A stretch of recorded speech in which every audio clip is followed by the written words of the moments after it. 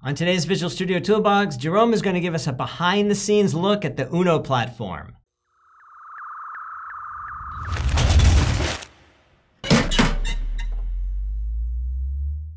Welcome to Visual Studio Toolbox. I'm your host, Robert Green, and we're in the cozy confines of Studio B today. And joining me is Jerome Laban. Hey, Jerome.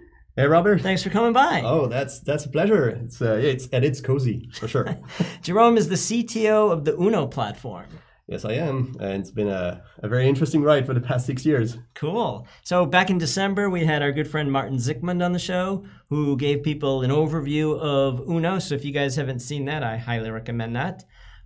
Basically, it's you take your UWP XAML and you can build Windows apps, iOS apps, Android apps, and WebAssembly, which is very cool. Absolutely. And Martin showed us that, gave us some demos, very, very cool stuff. And then I heard that you guys were in town, so I said, well, we should get the Uno guys on the show. Absolutely. Not so much to tell us how to use it, but I guess my first question is, where did this come from? You obviously had a need, and now here we are years later with an actual open source product. So how did that happen?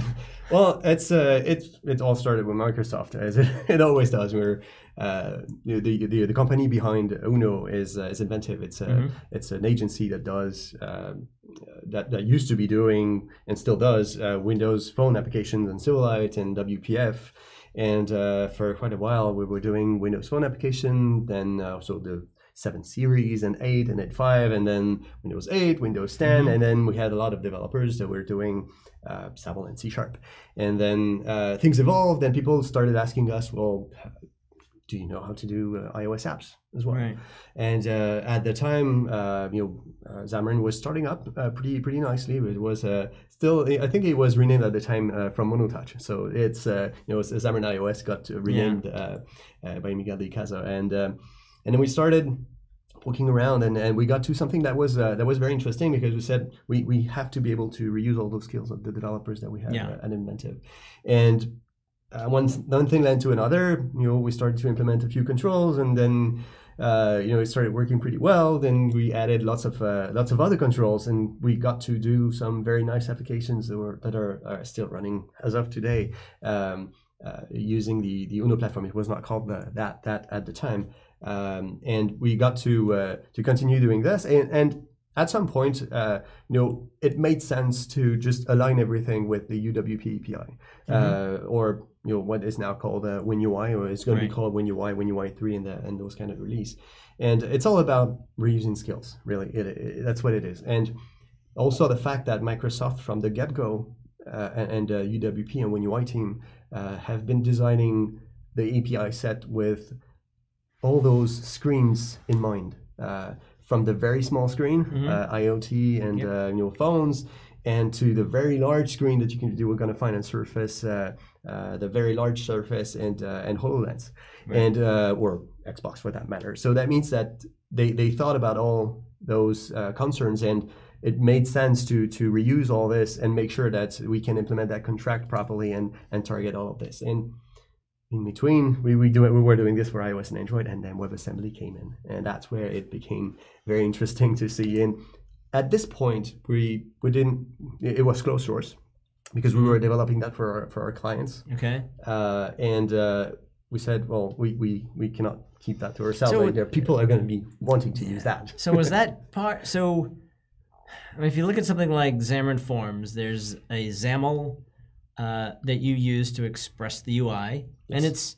And XAML is XAML. On the one hand, XAML is XAML. It's not 100% the same as UWP, but if you know one, you can learn the other. And if you've never learned a XAML, you can just learn a XAML. Yes. And then when you compile, it builds into a Windows app, an iOS app, an Android app. So there's some type of, in the compile phase, it reads the XAML and knows how to translate that into native UI for iOS and Android, as well as Windows. Obviously, the compiler in Visual Studio already knows how to do UWP into a Windows app that's already there. Yes. So did you have to write your own compiler, your own translator? No. You could hook into the one already in Visual Studio? Somehow. Is that okay?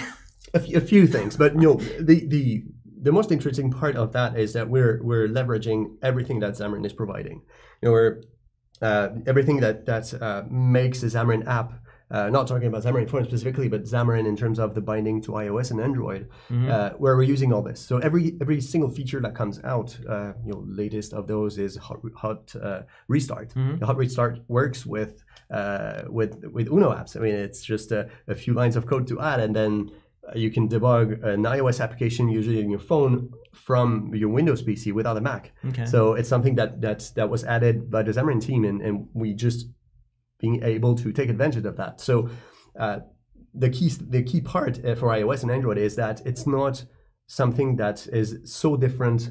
We're just sitting on top of Xamarin. That's pretty much it. Okay. So the part of the XAML is a bit different because the XAML is the XAML from WinUI. So what we did is created a generator using the Roslyn API. So the very smart folks at the Roslyn API, they've been doing some amazing things there, and we're taking advantage of that to generate C# from that XAML. And and that C# is basically a representation of the XAML, and that's an interesting thing because that means that you could probably just write your C# directly and not use XAML instead. Or I could create my own ML. I could create row green ML. And as long as I was clever enough to write something using the Roslyn analyzer to spit out the right code. That could be. I mean, well, it won't be, but it could be is the key. If you take a look at the Xamarin, because it's interesting to understand the mechanics, right? Like when I first saw it, I thought, oh, that's really cool because, if you have been doing UWP and you know that XAML, yes, you can learn Xamarin Forms XAML, but it's kind of cool not to have to.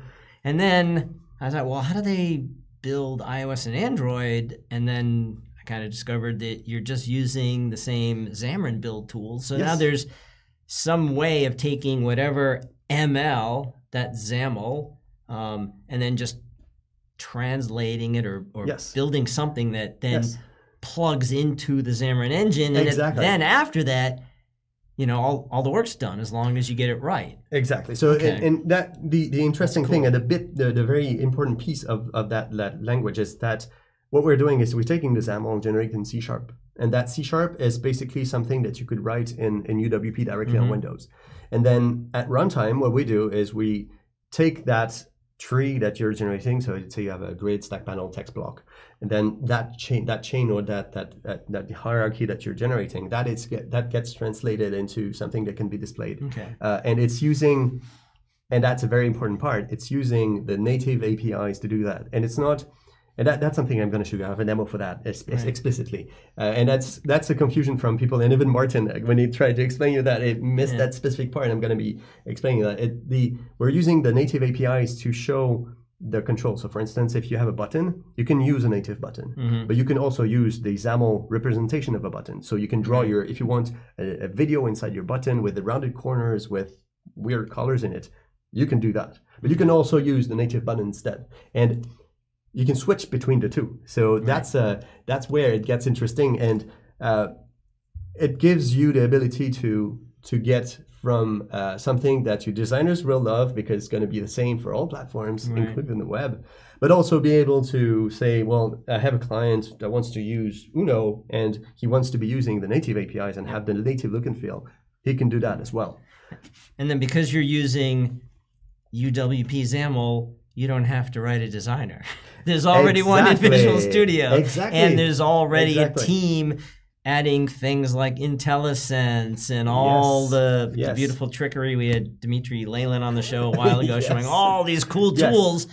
And you don't have to duplicate any of those because you're using the existing XAML. Exactly. And the side effect of using that XAML is if there's a library or a piece of program that has been written that is using that same XAML, it will work. Yeah.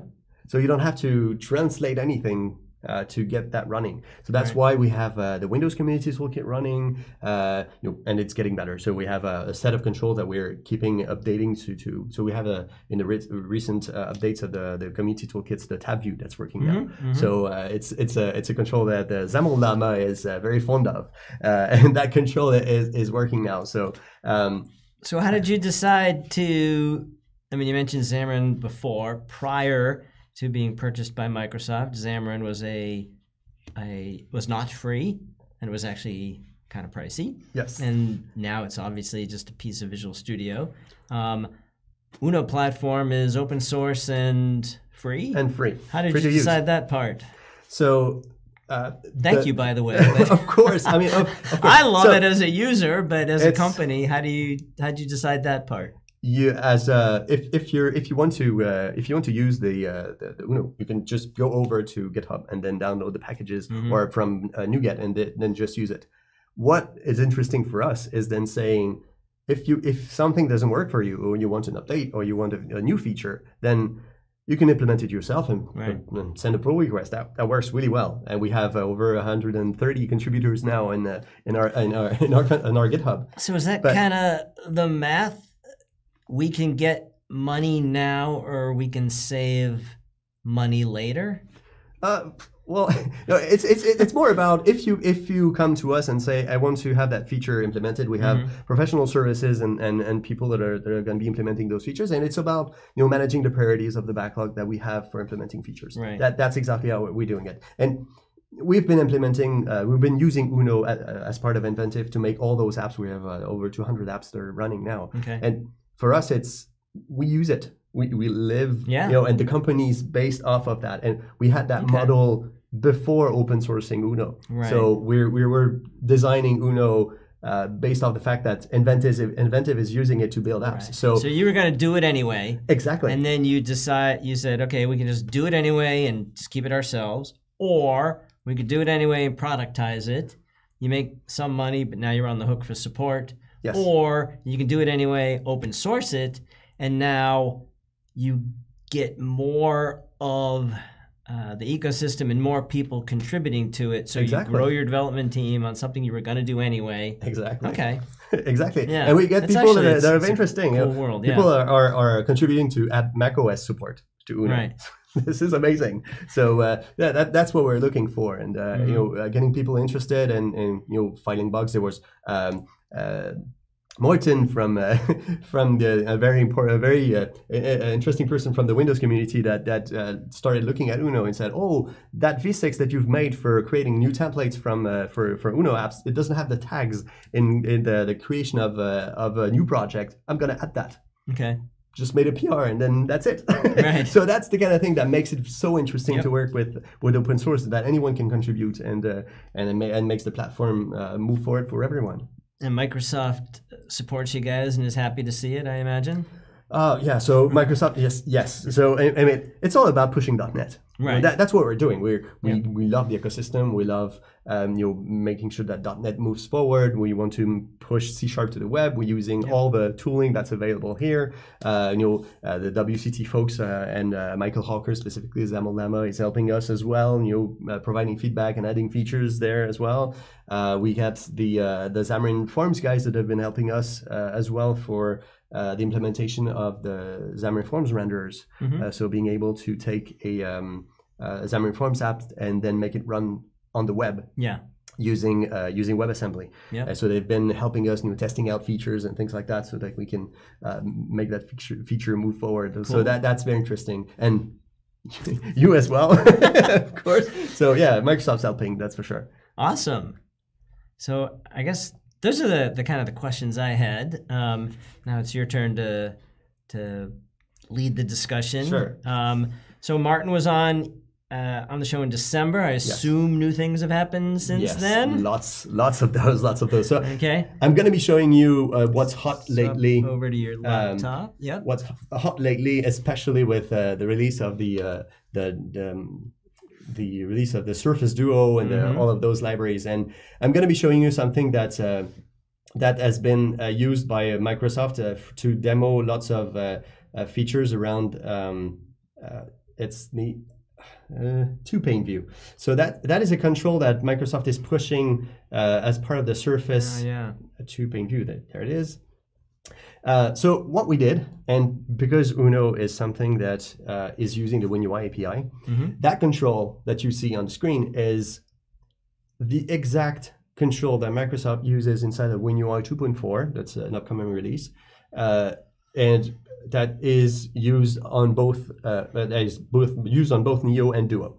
The Xamarin Forms folks have been doing the same control, and that control is the exact same code that you will find in WinUI. So it behaves the exact same way. So for instance, I can take that app and put it on the second screen like that, put it in the middle, and when it resizes and places itself in the middle, then you're going to see that a second part has been shown on the side. And that is code that I have not developed. I don't, if I look at some of the features, I don't know some, and some of what those do. I looked at the documentation when that happened, and that's very interesting to see because it's just the same code, and we're down to even reusing the same UI tests for that part. So the Uno tooling uses that. So it's very interesting to see what you can do with that. So that again is one of the benefits of what you're doing, is that you just inherit things that show up in UWP and in what Microsoft supports. Exactly. Was there some work you had to do? Well, I mean, what happens if I put that in an app and then I run it on, I create an iOS app out of it? It will run, so that it will run the same way. So that control is able to work even if there's no two screens. Okay. That control works for that. It's able to actually, so the way it works is that you can set a size for run one side of the screen, or one side of the pane, and then another side of the pane. And then if the window resizes, or if you're on an iPad and you have, let's say you dock the window or dock the app on one side or another, then the control will adjust itself properly. So that's the kind of thing that we're adding in the platform. So that's quite amazing that we can actually reuse that kind of things. And that allowed us, that control, it took me, let's say, 4 hours to port, something like that. So it's very, very easy to do. It took Microsoft some time to develop that kind of controls and thought into the thought that was put into designing proper concerns and properties and things like that to make sure that the controls behave properly on the Duo. It's a new thing. These dual screen phones are a new thing. So you can imagine the next several years that things will change. Of course. V1 of the UI will then become V2, which will then become V3, etc. Yes. And we're going to update as we go, and we're going to take the updates that Microsoft is going to be making inside of WinUI and follow along. So that's one of the very interesting thing of being able to reuse code, because the APIs are the same. So that's one interesting part. Another demo that I want to show you is the notion of styling. So when you look at let's say I'm going to be putting that application aside. I'm going to be launching another one, which is that application. I'm going to be using that on the side. Let's keep the other one on the side, because what I have here is the application that I have here. So let's just bump up that so we can see it better. There. So what I've done is I have a grid, and inside I have a checkbox, a slider, a button, and a toggle switch. So those are Windows controls, in the pure sense, in a way, if you will. And if you put that inside of a Windows application or in an Uno, iOS, Android, or web, it's going to look like this on that side. So that means that, and it looks like a Windows control. It looks very familiar. Exactly. The thing is that sometimes you may not want that. You may want an actual control that looks like the Android one, and those are not the Android ones. So the interesting part about Uno is that you can style a control at runtime to change its behavior, or it change its appearance, to change from a XAML-ish control to a native control. So what I did here is I bound that checkbox to change the style of those controls. So when I do this, I change the style of those controls. So it's re-rendering completely, and it allows me to change the visual aspect of that control. So there it is. That's the original one. You see, there's even the visual cues of the Android controls. So why would you do that? You don't. But that's to show a point of saying that it's up to you, the developer, to choose what you want to show, and it's not bound to. I want to choose for the whole app what it looks like. I can choose per control, per instance of a control. It's actually an interesting option to offer users, right? To have things look like a Win 10 app, look the same across. And maybe you may want to say that if a user is picky, then you can change your UI completely and provide something else. Okay. And the way I implemented it is basically I data binding its style for Xamarin projects only, and say that the isCheck property of my checkbox that's above that uses a converter that tells, let's say for the slider switch that's at the top, I'm going to be using either the native default style, which shows the actual Android or iOS, depending on where it runs, or the XAML default slider that is the one that you're going to be seeing when you're on Windows directly. So that's how you can switch between the two. So that's to show that it's not frozen when you're building your app. You can change it even at runtime, even if it doesn't make sense in that kind of scenario. So that's to explain that very specific feature, and it's something that people, especially people that do know about XAML, don't get the on the get-go. They think it's XAML, so it's probably just one way. And data binding styles can be done. It can be doing that kind of feature set. And is that in the current version, or is that coming? No, it's been there since the beginning. Oh, okay. It's a feature. So the very important thing is that we have at Inventive, we have designers that are very picky, and they want to have that design. The actual one. They want that slider to be blue and very specific size, and so they want that kind of things. But there are also occasions where having the right design. The native platform design makes sense because it's a small app, and then you don't want to design those controls because it can be complicated to do. So that's where it makes sense to use the native control. So you can choose whenever you want. Okay, cool. So that's the one, and then I'm going to be talking about another feature that we announced. From WebAssembly, that's AOT support. So AOT is what is called a ahead of time compilation, and it's for WebAssembly. The idea is that at this point, and that's what Blazor is doing at this point, is that when you have C# running in your browser, it's actually taking the IL that comes from the DLLs, and it's running that. It's not compiling that to WebAssembly. It's keeping that as IL, and then the mono runtime takes that and executes that on the flow. That means that while it can take anything, an interpreter is not as fast as running code that is targeted for the platform that's underneath, and WebAssembly in that case. And what we've seen is that WebAssembly, that an IL interpreted on WebAssembly, is about 30 to 40 times slower than running using compiled down to a WebAssembly code. So that takes a toll in an application. And up until now, the only ability to compile to WebAssembly was to use Linux. And we posted a while back the ability to use the Windows subsystem for Linux, WSL, to compile that to WebAssembly. And then recently we made an update that allows to use that completely from Visual Studio. So you can build that from Visual Studio without having to run any command line inside of WSL. So that gives you the ability to build AOT from Visual Studio. But what I want to show you is that, and that's another feature, is that you can use C++ that you compile down to WebAssembly inside of a C# app. Really? Yes, and that is the interesting part. So what I'm going to be showing you now is, and it's a side effect of adding AOT from Windows. That gives the ability to do that kind of development. So what I have here. Let's say I'm going to be looking at my page. So it's a very simple app. My XAML just has a text block with hello world in it and a click button. And inside I'm going to be finding a DLL import. So for those who have been doing things for a while, and .NET for a while, may be familiar with that. The idea is that what you're saying at your C# program, I'm going to be calling that method that comes from somewhere else. It's not .NET. It comes from an import that's something exported over. In Windows, that means that you're referencing most of the time a DLL that has some exports, and then you're calling that method from that DLL.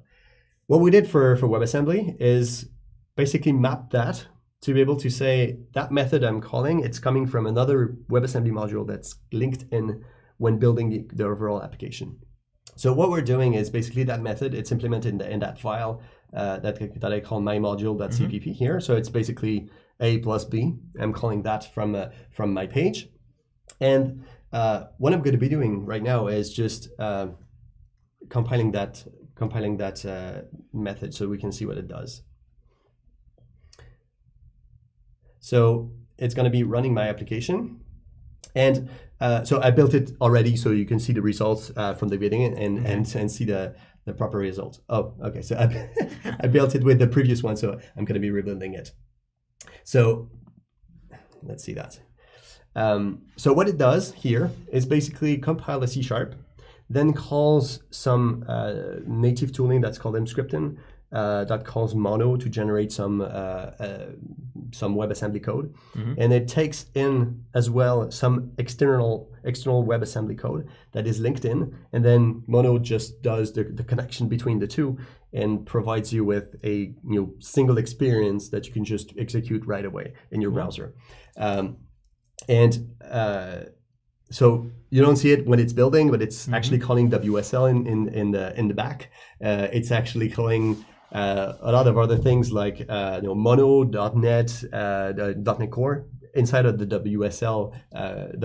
So the tooling is just doing calls, executing bash commands behind it, and it's amazingly powerful. Yeah, it's just done all on the back, and you don't see anything. It's just it takes a bit of time, and that's why we don't suggest to do that all the time. But when it does, when it builds and it gives you the proper results, so that's probably just the first build. Okay. But then afterwards, it gets you running, and you get your application running. Right. That's a technique that we use in the calculator, by the way, Windows calculator. Yeah. Did Martin show that? I think he's shown that. Not only did he show that, I started adopting it. That's the calculator I use on this. Excellent. Yeah. So it's been interesting. Awesome. So we've been building that, and so when the application that I've executed, so it's still building. Okay. So we'll let that go for a while. We saw it. It's probably going to come cool. back. Okay. So yeah, it's been very interesting to be able to integrate all that, and that means that for people to be able to reuse, let's say for Rust code or Go code or anything that's been compiled to there it is. Compiled down to WebAssembly. And reuse that without doing anything. So that one is 41. Nice. And if I change that, my C++ module here, instead of doing that, I want the actual truth and not just partial truth, 41, I want 42. I can just execute my little scripts. So that is compiling my C++ into a WebAssembly module. It's very fast. And it's a little script that I put here. I can show you that. It's just mscript and CC takes my C++ modules, compiles it down to bitcode, which is the intermediate language that LLVM uses. So it's basically like a DLL, if you will. It's a very dumbed down mode. And then if I rebuild my application, changing that, then it's going to take again my new module and then build it into the application and do the proper results. Cool. So it's a lot of fun being able to plug all those things together and have a functioning ecosystem and pull in all those things that are the two-pane view works in the web. Yeah, that's cool. Where it gets interesting. And we're going to be adding support. That's on the things that are on the future. We're going to be adding support for the Duo SDK. For web applications. So that means that if you have an application that uses the two-pane view on in your WebAssembly application, then if you go to a Duo or a Neo instead of Edge, then you're going to have the support for the hinge and support for the two screens. So that's very interesting to have as a feature set. Right. Cool. Yeah, it's amazing. Awesome. Anything else? Anything else? At this point, no. Okay. Well, I can show. I don't have a demo for that, but we've been poking at advanced features of WebAssembly, and namely threads. And threading is something that has been missing for .NET applications, and I've been able to. I tweeted a little bit about that a few days before, where basically you can update the UI from a background thread. And that's going to make for very, very performant applications when you can push work on the background. Yeah. Because at this point, most of the WebAssembly applications, on .NET specifically, they've only been able to use the main thread. So if you're doing deserialization on the main thread, it's not a good idea because your application stalls, and it's not something that you want to have. So that is something that's going to be interesting. And last but not least, the Mac OS. That is something that we're looking at. Yeah. People have been asking for that for a long time, and lots of people have Macs and want to be developing on their Macs, but they want to be able to take that app and put it on the web and put it on Windows, and then they don't want to have the that's something that people have been interested in developing for. Yeah, and that'd be cool. For and with. Yeah. All right. Cool. Well, thanks so much for coming by. I'm glad you guys were in town. We were able to do this. Yeah, it was fun. Awesome. Thanks very much for inviting me. All right. Hope you enjoyed that, and we will see you next time on Visual Studio Toolbox.